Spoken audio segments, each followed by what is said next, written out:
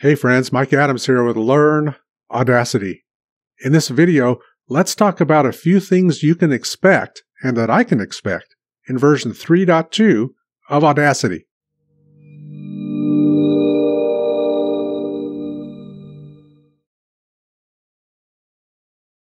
Hey, check out this information that Audacity put on the Audacity team website back in July, on July 11th. This is entitled What to Expect in Audacity version 3.2. This is huge, and I wanted to share it with you in case you haven't seen it.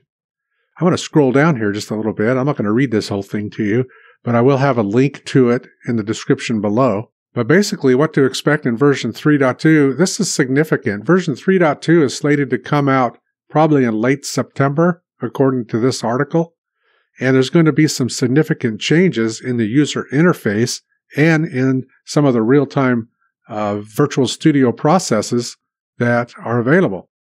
If we scroll down here just a little bit more past this screen here, it says here in this first paragraph, in older versions of Audacity, effects you apply changed your audio data. For example, if you apply a reverb effect, it will bake the effect into the audio.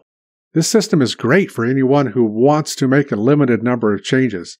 However, if you want to alter an effect, you need to undo it and try again. In Audacity 3.2, you can now also apply real-time effects to your audio. Real-time effects can be tweaked whenever you like and do not alter the audio data itself. And again, I'm not going to bore you by reading this whole thing here, but under Stackable Effects, this is huge. This paragraph reads, our Stackable Effects feature goes hand in hand with the real-time effects feature by allowing you to reorder any effects you apply. For example, if you apply a reverb effect followed by a compression effect, you may dislike how the compression makes the reverb sound.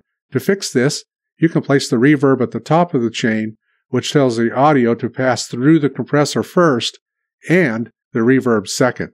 Now that's significant to be able to stack effects and rearrange effects like that.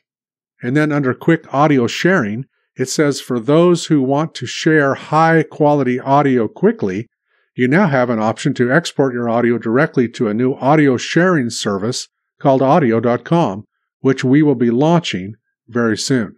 Which will be launching very soon. And then if we scroll down to the user interface, we're told here in these bulleted items, the audio output bar and volume slider have been combined with no loss of functionality.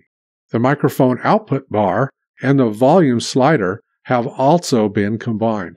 The device toolbar is now hidden by default. In its place is a new option called Audio Setup. You can see it right here, where you can quickly make changes to your input, mic, and output settings. These are some big changes that are going on, and Audacity is asking for your input and my input on these changes on this page. I'll have a link to this webpage in the description of this video, as well as a link to the Audacity Discord server in case you want to join up there. It's a good way to stay informed. It's a good way to listen to the conversations that are going on, to hear what the Audacity team has to say about changes that are happening and when they're happening. And it's a good platform for you and I to be able to ask questions. I'm not associated in any official way with Audacity. I just enjoy the program. I have had the opportunity to create a couple of tutorial videos that are going to be in the new manual. I am excited about that, but I'm not associated with Audacity in any official way. So anything that I say about Audacity is just my own opinion. It doesn't go any further than that. But I am excited for version 3.2. I'm glad that they released this information. Go take a look at it and tell me what you think. Until next time, take care.